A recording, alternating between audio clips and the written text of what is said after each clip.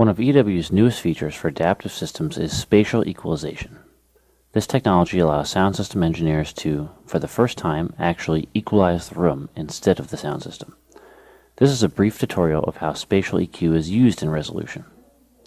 First, simply design the venue and add an adaptive array as you normally would. Allow the acoustic model to complete calculating. In this example, we will use an ANA array in a typical proscenium theater. Once the model is calculated, you can observe how different parts of the array have been allocated to the venue by clicking on the array and seeing where the aiming lines intersect the audience areas. We can also look at this in section view.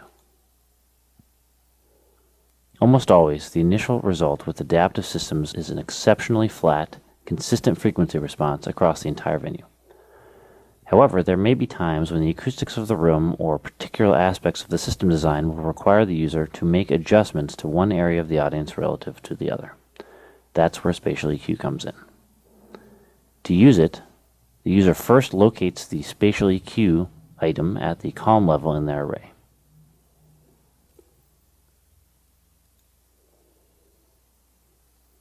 Select the column that includes the seating area you wish to address.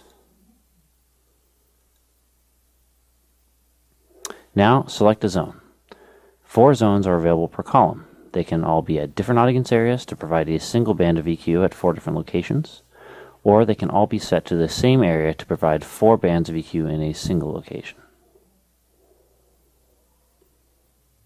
We'll select Zone 1.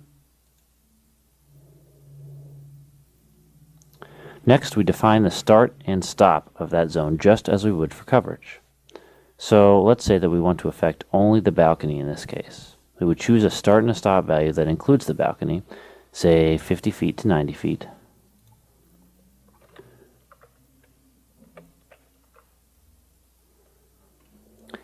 However, there are 2 audience areas that include those X values.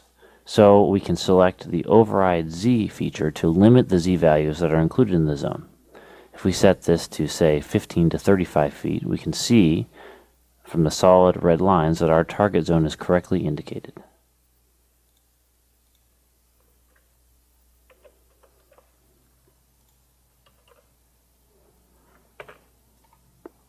We can see from the target lines that we have selected only the balcony as our target spatial EQ zone. Now we just choose our filter as we normally would. Let's say that we want to reduce 8,000 Hz by 3 dB.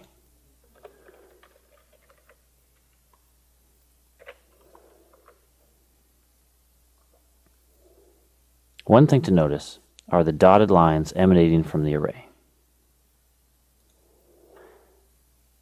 These indicate the area that resolution expects will actually be affected by the change. As in any sound system, the ability to isolate specific audience areas from others is based on the array length, allocation of cells, and the frequency selected. And as you might expect, as we go down in frequency, the affected area becomes larger.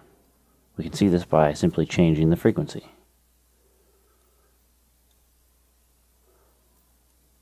From 8,000 Hz to, say, 5,000 Hz, they get slightly larger, to 2,000 Hz, larger still.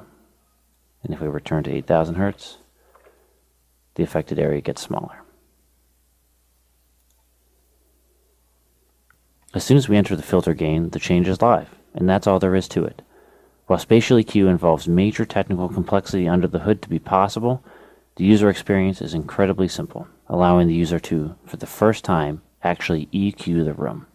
Thanks for watching.